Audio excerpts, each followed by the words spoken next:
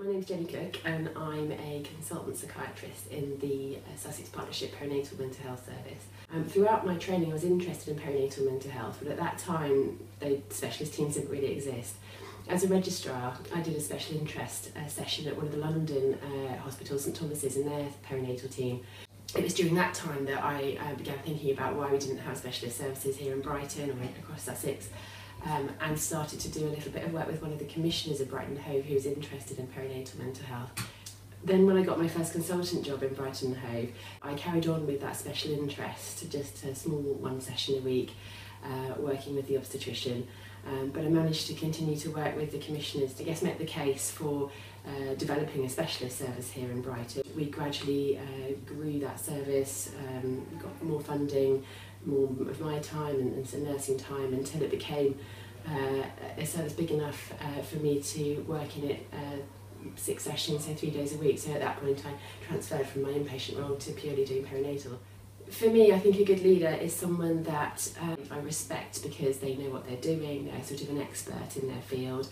And as well as that though, I think a good leader needs to be somebody that, they're likeable, they respect others that they work with, they listen to others that they work with, they're not too domineering and they are willing to listen. They don't take decisions without consulting other people, but then at times when things are difficult they are willing to step forward to make the difficult decisions that need making at those times. I suppose for women particularly, one of the things is feeling confident that you're as good as anybody else and your opinion counts as much as anybody else's. I think I've certainly been in those meetings in a room full of men.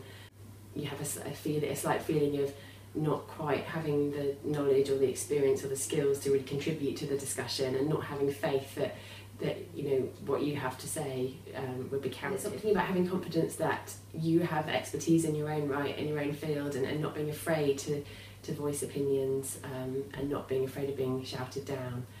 I think also, particularly for women, the issue of juggling working perhaps part-time with bringing up a family, with having a leadership role. So there can be a feeling that if you're working part-time you're just not going to have the time to take on any leadership, and that will just be too much. And actually I'd probably say that that's not necessarily the case, and it's all about having understanding managers and perhaps role models of women in leadership positions who have actually done that, to show that it is possible to have a sort of work-life balance that's compatible with having a family life, but also taking on sort of leadership roles. As a trainee there were certainly women consultants that I worked for at the time. I remember Denise Bound, who was a consultant on Pavilion Ward, the inpatient PQ here in Brighton, and she was always a fantastic example of a woman who'd managed to juggle having a career with family. She had 4 children, I think. I sort of admired the way she worked and how committed she was to her work, but how she'd managed to find that sort of work-life balance, and I remember finding that quite inspiring.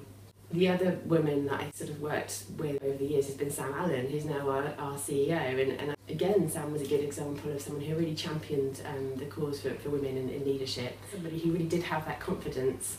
That was kind of quite inspiring to me. I remember I was applying for my first consultant job and wanted to apply a job share, and a colleague of mine who also had small children, we decided that we'd try and apply together for this job. And I remember Sam giving us some really good advice about how to do that, selling ourselves as a job share, and how to do it in a really professional way. And both my colleague and I had a sort of prepared speech about why, for the trust, having us as a job share would be better than just having one consultant in the post, and what we would bring and how, they'd have added value. And I remember Sam being a real inspiration to us to actually go ahead and do that. And we got the job, and I think that really gave me faith that our trust was really keen to champion women in leadership roles, and was not going to let traditional barriers that women face, get in the way. That really gave me faith that our trust is very supportive of women.